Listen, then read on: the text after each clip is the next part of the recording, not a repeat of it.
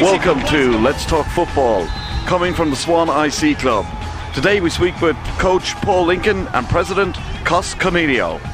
So, let's talk football. Here's Aloisi for a place in the World Cup.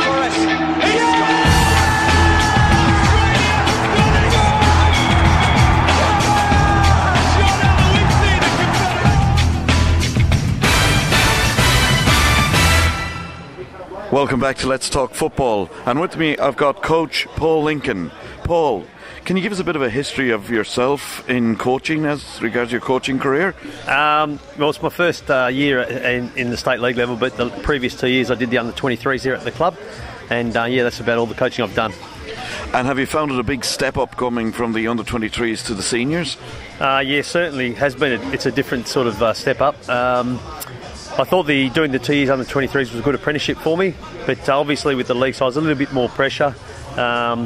Obviously with the reserve side, there's no relegation, so you haven't got that fear. But when you're in the premiership, there's a fear there that you could get the club relegated. But we've started well this season, so that looks like we should be right for this year in that respect.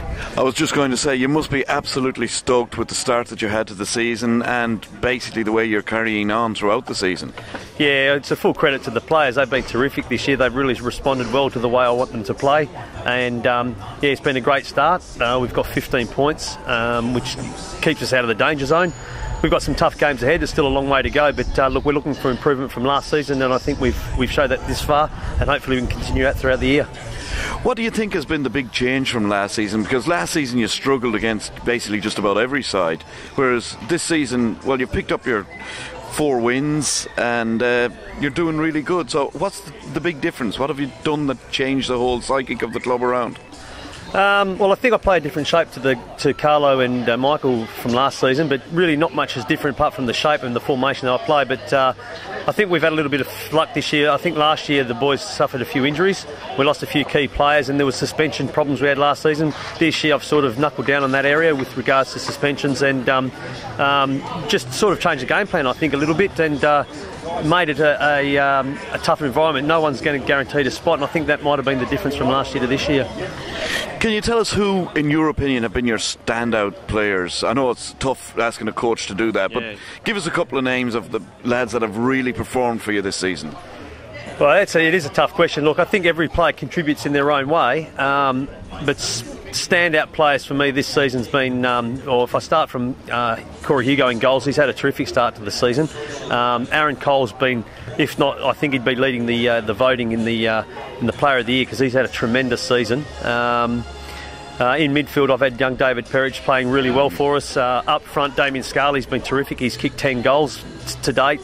And young Alex Hocking's been a breath of fresh air. The youngster's only 17, and he plays with lots of vibrance and enthusiasm and works really hard for us. But look, those are sort of the spine I've just mentioned. But look, on any given day, everyone contributes, and that's what we really need, to continue the way we're going. We need everyone participating. What would you consider to be your style of football? In other words, what type of football are Swan playing? Well, look, I like the boys to play football. I like the keeper to get it from out and play it outside the back. I don't like the keeper to kick the ball up the park and it's like aerial ping pong. I want them to play football. I want players to, get forward when they can.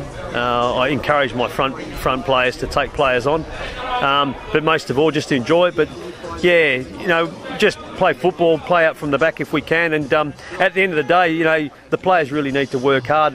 And in the situation we have here with training 2 nights a week, there's not much really I can do. We don't get a lot of time. We're not full-time players, but at the end of the day, as long as they're enjoying it and working hard for each other, I'm pretty pleased with that. Where would you hope to finish at the end of the season? I've had that question asked from a few people. Look, I said at the start of the season our focus was to have a good home record. We haven't lost at home this season, so that's been real positive. I always said at the start of the season that we're looking for improvement. We wanted to improve from last season, which was 9. We wanted to improve on the goals we conceded last season, which was 61 against. And we've sort of reached our targets so far with that respect. But look, anything above the top 6, I'd really be pleased with. Would you be hoping to get into that this elusive top 4 that's going to be played at the end of the season? I think every coach wants the top four. But look, I obviously I'd love that to happen for the club and the players and for myself. Look, realistically, we can, and if we did, that's a terrific achievement. But I don't like to sort of go that far ahead. But if we finish sixth or better, I'd be happy. Top four would be a terrific effort. Why do you think Fortress Francis Street is so hard to breach? Well, I don't know. It's a good question. That has been a real focus to really play well at home, and we didn't want clubs to come here and just, well, Swan IC beats us 3 points. We've made this club, it's a sort of a fortress, and so far to date, hopefully it goes well today for us. But that's a good question. I don't really know why there's been a change over the last few years. Maybe it's the personnel, maybe it's just the way things are going. But at this stage, it's good, and it's a real priority to us to do well at home. And would you be hoping that in, say, the couple of years to come, when the new Football West rules come into place, that Francis Street here would retain its current shape?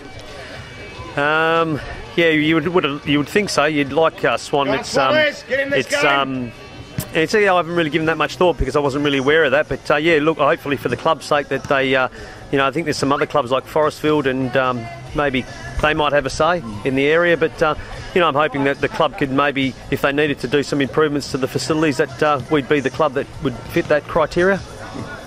And finally, from a personal point of view, what are your hopes as regards your coaching career now? Do you want to go on to further, or are you quite happy with Swan? I'm quite happy here at the moment, but obviously you never know what can happen in the future. I'm actually full-time employee for the Commonwealth Bank, so I don't have a lot of time to spend on coaching. But look, I just take it week at a time, and hopefully I can do well for the club.